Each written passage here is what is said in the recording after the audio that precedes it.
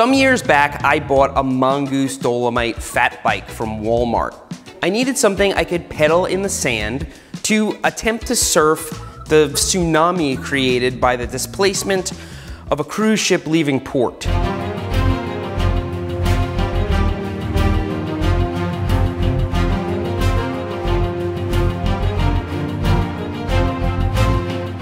That didn't end up working out so well, and I was left with a bike that was kind of out of warranty, and so I gave it to this guy Raven, who turned it into a tall bike.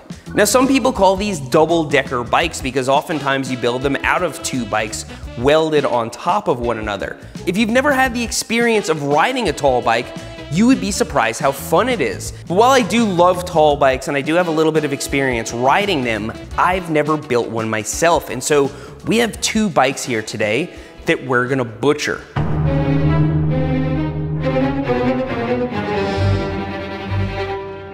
And so let's rip these bikes apart and see if we can build a tall bike by the end of the week.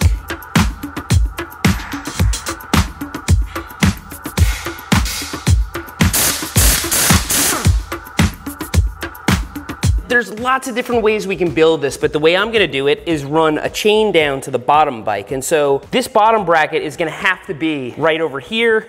I'm gonna extend the steerer tube like that.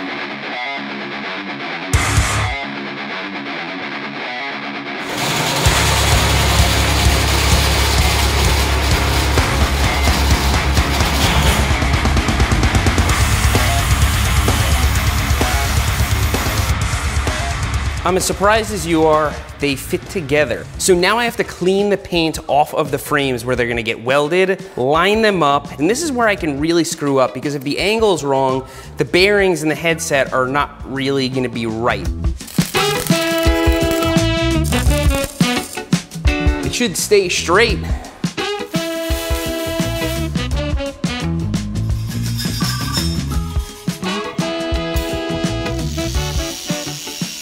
Before we get to even building the bike, I have to get the steering working. This is an old style threaded steerer tube, and so you have threads up here, and the length of it is very crucial. And so I have to try and extend this tube all the way through and make sure it steers. Once we've got all that figured out, we can take it back apart, paint it, and then start building a bike.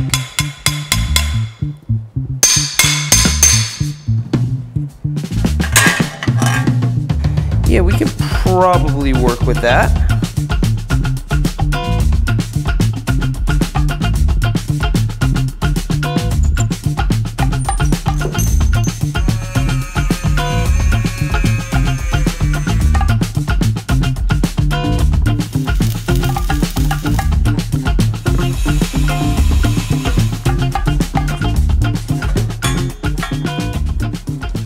How did that get so long? I cannot stress enough how much this is not a tutorial. So the next step is clean up this frame really, really well, pull off all the stickers, sand it down, and prime it so we can paint it, and then we can build ourselves a bike.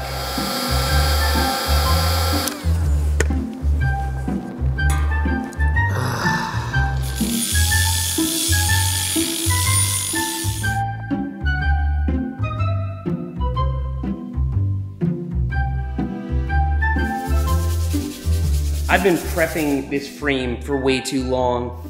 It's time to just paint it and make it work. If I had all week, I would just, yeah.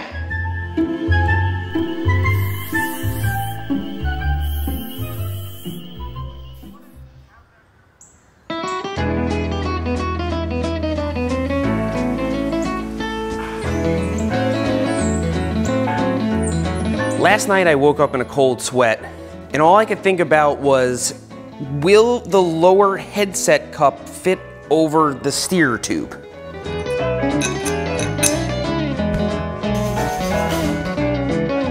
I think I found something. I was just looking around the shop and I have this piece of pipe here that's not light, actually. Not quite there. Oh yeah. Just where we want it. So before we install the fork, we gotta press in these here headset cups, only my press is not long enough. So we're gonna do it BMX style.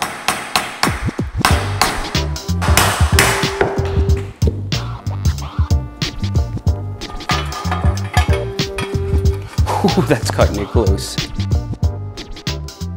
Now for the complicated part, the drivetrain.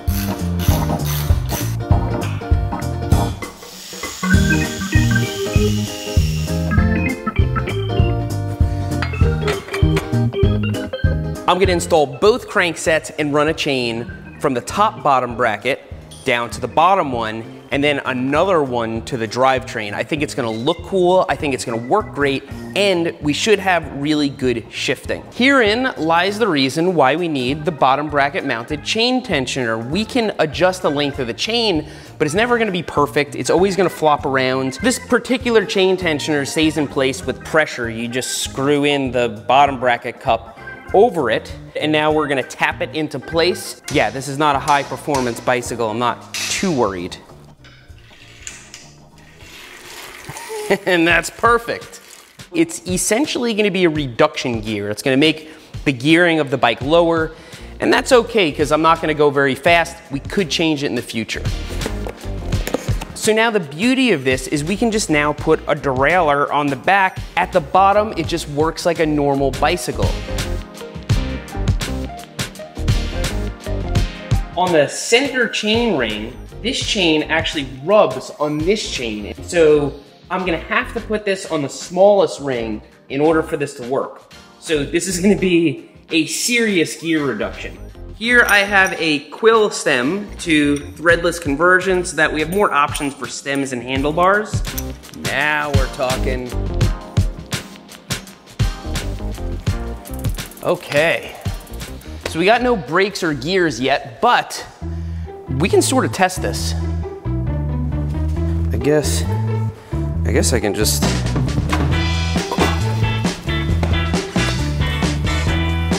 Oh man, it feels so cool. All right, so let's see. All right, she works.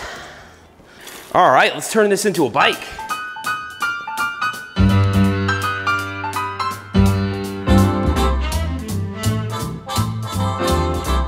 One really long shift housing coming right up. So as it turns out, the actual shifter cable is more than long enough for this. It's actually not that long of a distance, not much longer than just a big enduro bike.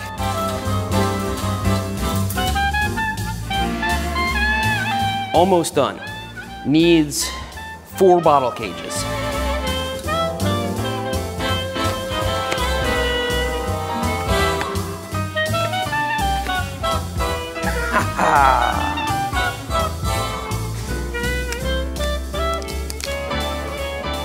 I want to ride it, but I think first we need to stare at it.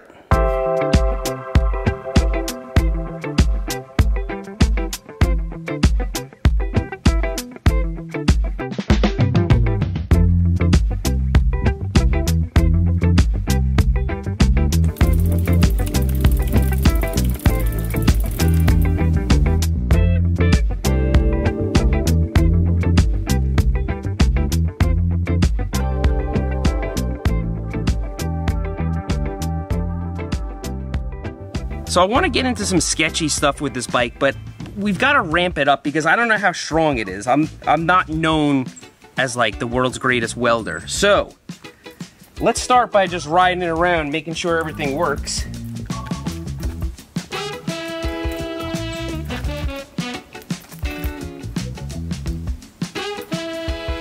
It's easy. The brakes work nice. It's maneuverable. Look at the turning radius on this thing. It just feels so cool being up this high. Woo! Okay, so the problem is, when I try to pedal uphill, it wheelies.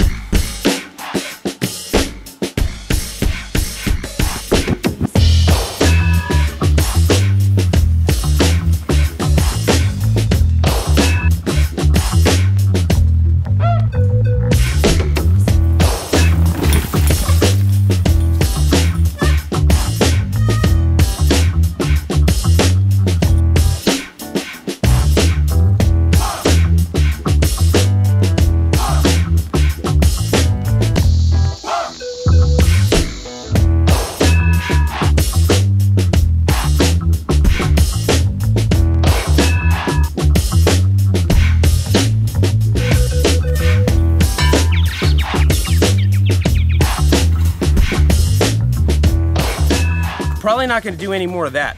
So the reason this bike wants to loop out backwards is because look at the seat tube, how much it slants back. I'm like almost over the center of the rear wheel. And that's something to consider when building one of these. Always wanted to build a tall bike, and I always wanted to do it myself. There's any number of people I could have reached out to with more tools and experience that could have helped me get this right on the first shot, but the mistakes and the learning experiences were too tantalizing, and so I committed to doing this all by myself. To get this on the first shot, I'm pretty satisfied. For all you fabricators out there, I apologize for the confusion and pain and sorrow that you experience while watching me do this, but I had fun. I hope you learned something today, and if not, I hope you at least found it entertaining. Thanks for riding with me today, and I'll see you next time.